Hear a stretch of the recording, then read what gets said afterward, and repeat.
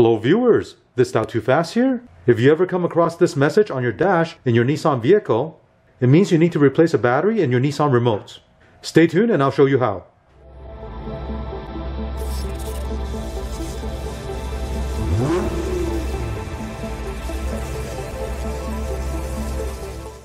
Let me show you the message you'll get on the dash when the battery's low on the remote control.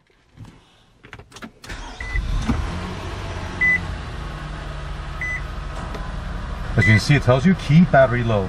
If you see this, you need to replace the battery in the remote control. On this Nissan remote, I have a protective case. First, go ahead and remove it. Just slide this off. Flip the remote to the back. There's a latch here. Pull on this latch, remove the key. Now if you look at the end over here, there are two small little slots right here.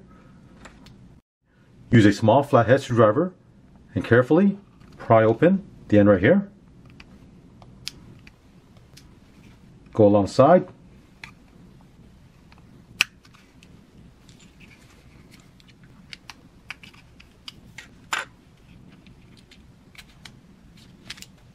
Now the back comes off. Here's the battery. The battery used in this remote control is a CR2032 3-volt button cell. Here's a new replacement battery. Install the new battery. Put the cover back on.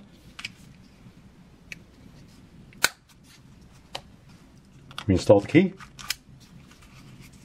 And that's it.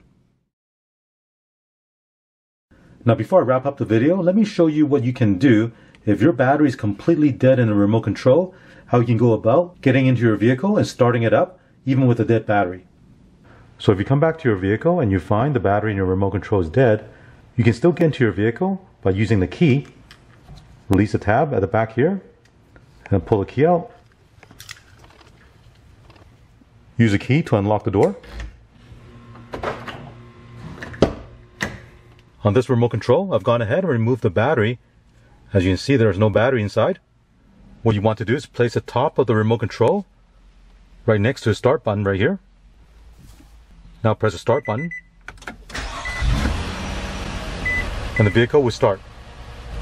Now with older Nissan vehicles, there's actually a slot on the left side of the steering wheel where you insert this key directly into it to start the vehicle.